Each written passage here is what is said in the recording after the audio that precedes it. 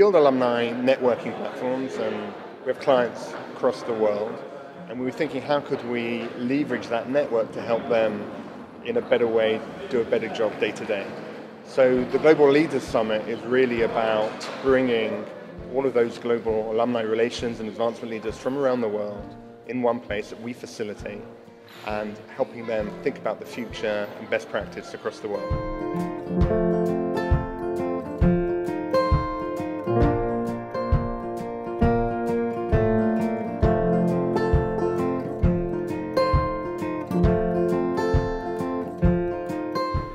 The best part of today, I think there's been some excellent presentations that have covered various aspects of alumni relations, and also how it's not a standalone piece, that it needs to work with current students on campus, that it feeds into the overall branding of the university for attracting new students. So it's sort of that holistic approach.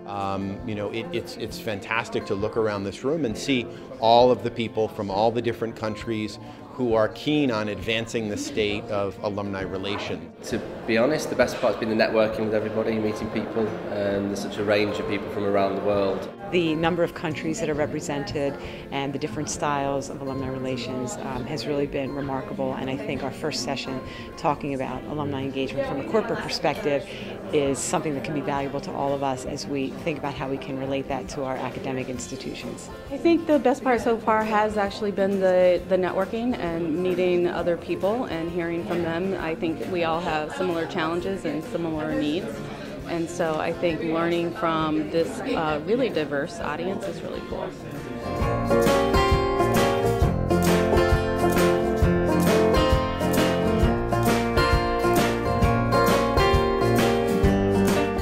You know, really the big takeaway is for graduated work, for a lot of the initiatives that we're working on, it has to be a university-wide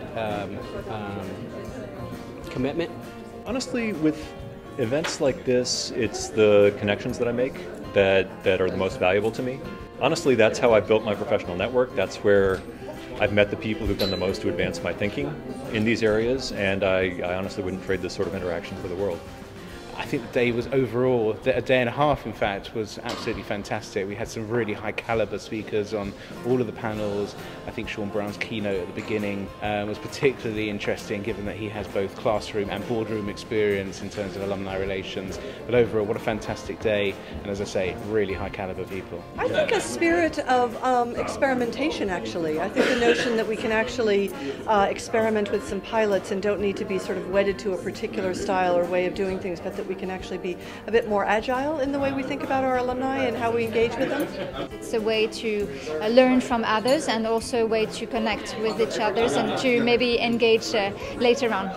Well, I think the idea is that we can do this on a bigger and better scale even. You know, we had 100 delegates here, and we're looking to maybe do this as a roadshow around the world with different locations to make this a truly global event.